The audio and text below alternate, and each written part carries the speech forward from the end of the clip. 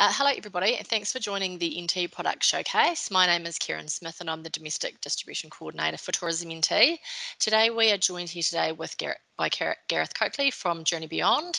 So I'll hand you over to Gareth, who will tell you more about his product. Thank you very much, Karen. So I'm here to talk to you today about Journey Beyond and the products that we have in the Northern Territory. First, I just wanted to quickly touch on what we have around Australia, because as Journey Beyond, we are a range of products around Australia, but NT is probably one of our big focuses. So if you look at the map, you can see starting down in Perth, we have Rottnest Express, which is the ferry service that operates between Perth, Fremantle and Rottnest Island, as well as day touring on the island. We have a glamping property up called Salsalis at Ningaloo Reef, just out of Exmouth. Horizontal Falls Seaplane Adventures is based out of Broome, operating planes and boats to and from the Horizontal Falls.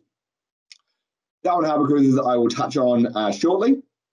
In the Whit Sundays, based out of Ely Beach, we have Cruise Whit Sundays, which operates day tours and overnight products to the Great Barrier Reef, Whitehaven, and also transfers between the various islands. In Sydney, we have a product called Journey Beyond Cruise Sydney, which operates all-inclusive lunch and dinners, all-inclusive of meals and drinks for lunch and dinner. At the moment, 4 days a week, but traditionally 6 days a week. And then in Melbourne, we have Eureka Skydeck and Eureka 89, the restaurant. So that's a viewing platform in one of the tallest towers in Melbourne. And then in terms of the trains, we have 4 trains. I'm going to talk to you about the Ghan today.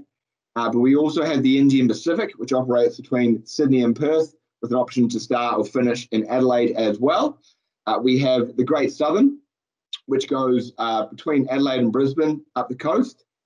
And then also, which has just started reoperating again after COVID, is the Overland Service, which operates between Adelaide and Melbourne. Slightly different to our other trains. It is a day train rather than being an overnight.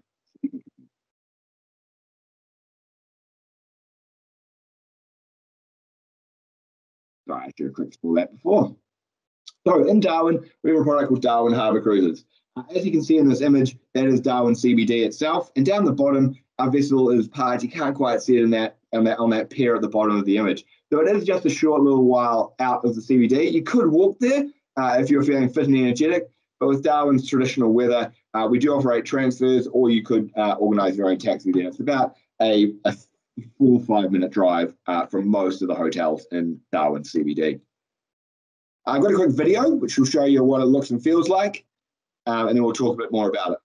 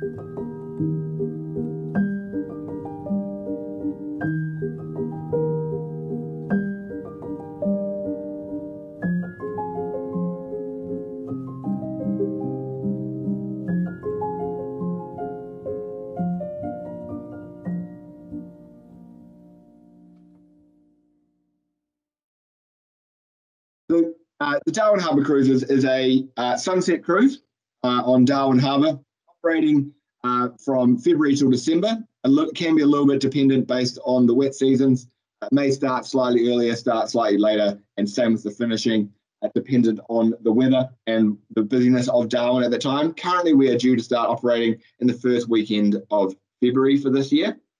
Apart from Stoke Hill Wharf, you can do 2 products. One's a sunset dinner cruise and one is just a sunset cruise. The difference between them is whether or not you have a meal included and where you are based on the vessel. There is commentary, very, very interesting commentary going through the history of Darwin itself. But the main thing you're going for a lot of people is the sunset over the water It is always a sunset over the water. Darwin Harbour is very nice and calm and relaxing as well. It's a really, really nice way to see Darwin from a completely different angle than you're able to, obviously, on land. Here is a few shots of the vessel. It is a catamaran, 3 levels, 2 levels for seating and dining, and then a top level open deck where we can seat people, or we'll use it as a communal area where people can wander around. You can choose to be seated inside or outside, depending on whether you want air conditioning or you want to be outside in the cool the evening air. It will depend traditionally on the time of year as to what is most popular. In the early months and late months of the year, people want to be inside in the air conditioning where it's a little bit cooler. During the winter months or the dry season months, people would enjoy to be outside. It's a nice cool time of year. There isn't that humidity, and you don't have to be inside. There's no need for the air conditioning as such. Currently, we offer a buffet-style dinner, but not a traditional buffet. It is rather a shared plate system with the group that you are traveling with. So if you're traveling with a group of 2 or 4, you'll have shared plates on the table for that particular group, rather than everyone going up and getting the food out of bain-marie, which is currently what I'm able to do due to COVID restrictions. We do also have a second vessel called the Tumlaren. This is for private charters. We only put it out for private charters. It's suitable for groups of up to 40 people. Basically, the itinerary can be exactly what you want it to be. We can include a chef for you to cook. There is a barbecue on board. You can cook yourself. Range of different options. But if you've got a group traveling up to Darwin, a really, really neat little experience, and not too many options in market like this. So really, really cool, unique offer, but only goes out for those exclusive charters.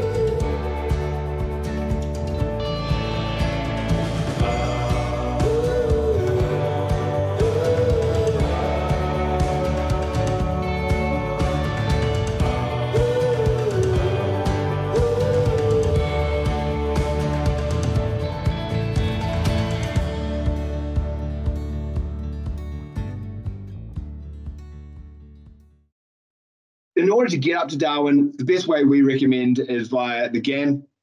As you can see in that video, we operate 2 products. One is the traditional Ghan service, which is the 3-day, 2-night service, which operates southbound for 10 months of the year from February until November, and it operates northbound for 2 to 3 months of the year over February, March, and into November. And then the rest of the year, southbound, we have what is called the Ghan Expedition. So the big difference with the Expedition service, this is our unique product in that it's 4 days and 3 nights. So what we're able to do with that extra night is we get a little bit more time to stop along the way. So for example, in Alice Springs, rather than being there for a half day, we're there for a full day. The train will arrive in the morning. You have touring, which will include lunch. Then in the afternoon, you have time to come back to the train, get refreshed, and then we do dinner at the telegraph station. Dinner under the stars. You're traveling traditionally during the dry season for the expedition service, so it's a perfect time of year to do some stargazing. There's a live band as well. A really, really unique Australian-style barbecue dinner under the stars. The other option here is you can also go organise a scenic flight to Uluru, which is an optional upgrade we do include. It's the only way to get to Uluru with us on board the Ghan without actually getting off the train and spending time in Alice Springs. Once leaving Alice Springs and heading south, the next stop, which is unique for the Ghan, is Cooper Pedy. The only way for us to get to Cooper Pedy, and for a lot of people in general, to get to Cooper Pedy is via the Ghan Expedition. It is quite a difficult place and quite remote to get to, so it's a unique selling point as well for the Ghan Expedition. So as I said before, when does the Ghan operate? The Ghan operates from February till November. That's for the northbound service. The Ghan is always operating as long as that season is, that's February to November. The south part of the traditional 3-day, 2-night Ghan is for 3 of those months, February, March, and November. And then outside of those months, the Ghan expedition will operate, which is April to October, traveling on the 4-day, 3-night service. It does cost a little bit extra to do the Ghan expedition. However, when you look at it as a price per day, it is a lot better value for money, and it is traditionally the option most of our guests look to go for if they can find the availability in there. Over the peak season, which for us is May to August, the Ghan actually operates twice a week. So traditionally, the Ghan will operate once a week in each direction, but over May to August, we put it on a second departure, and that means the Ghan will operate in each direction twice a week, increasing and basically doubling our availability. So the reason for that is our high season. That is the best time to travel into the Northern Territory. So that's when we find most people want to travel.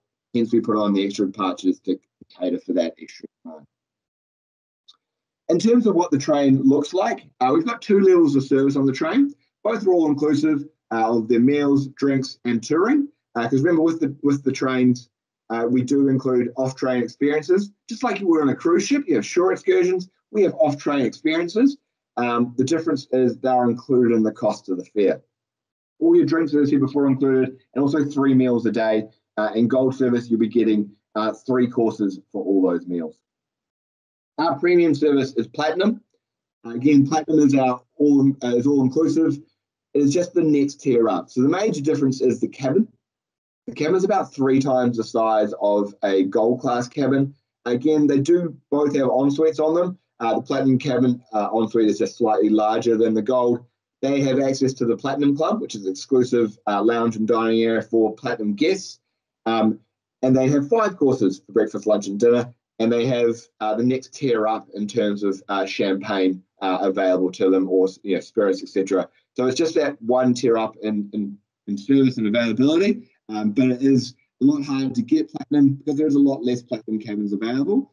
So if you have guests looking, we do recommend being flexible with dates in order to find availability in Platinum class for them. Again, I've got another video for you here, which will run you through the differences between Platinum and Gold.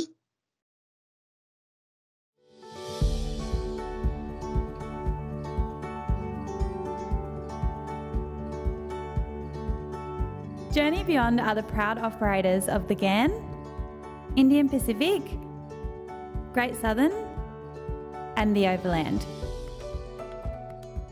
All our journeys differ in destinations and experiences, with the same exceptional service on board. The Ghan, Indian Pacific and Great Southern journeys are all inclusive of off-train excursions, fine wines, beverages and dining. For the discerning traveller, Platinum service adds an enhanced level of sophistication to the journey. Stylishly appointed, spacious suites with full-size ensuite. Expansive window views from both sides of the train and exclusive use of the Platinum Club carriage. By day, the cabin is configured as a private lounge with deluxe seating, a table and 2 ottomans. By night, the lounge converts to a comfortable bedroom with either a double or twin bed. Exclusive to Platinum guests, the Platinum Club offers a daytime lounge setting with adaptable dining options for either small or larger groups. The Platinum host will be available to serve drinks, cocktails and barista coffee. Our highly experienced onboard culinary teams work closely with local suppliers, farmers and providores, sourcing the finest ingredients to create innovative, regionally inspired menus accompanied by all-inclusive fine wines and beverages. The Outback Explorer Lounge is the social hub for Gold service guests. The perfect setting to get to know fellow travellers, enjoy a beverage or a snack, and catch glimpses of the passing landscapes through the wide picture windows. Regionally inspired fine wines and dining is all included in the fare. We serve our 3-course meals in the Queen Adelaide restaurant. Gold service twin cabins are the most popular level of service on board. The private cabin features an ensuite and a 3-seater lounge where guests can relax and watch the world go by. At night, the lounge converts to an upper and lower sleeping berth. Our Gold Service single cabins are the perfect option for a solo traveller. They feature a single-seated chair and table during the day, and at night a single bed. For guests with mobility restrictions, Gold Access cabins are available on request. For more details, please contact our travel centre, your local travel agent, or visit our website.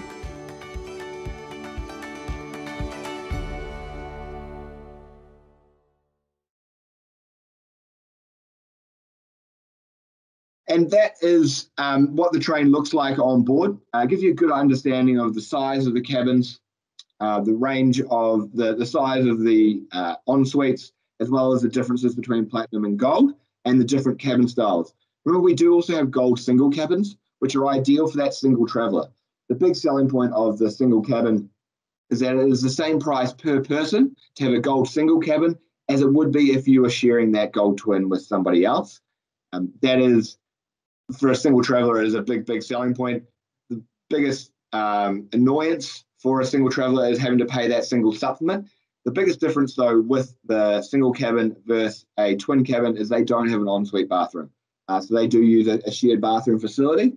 So that is something for, obviously, to make sure your clients are aware of if they're looking to buy the Gold single cabin.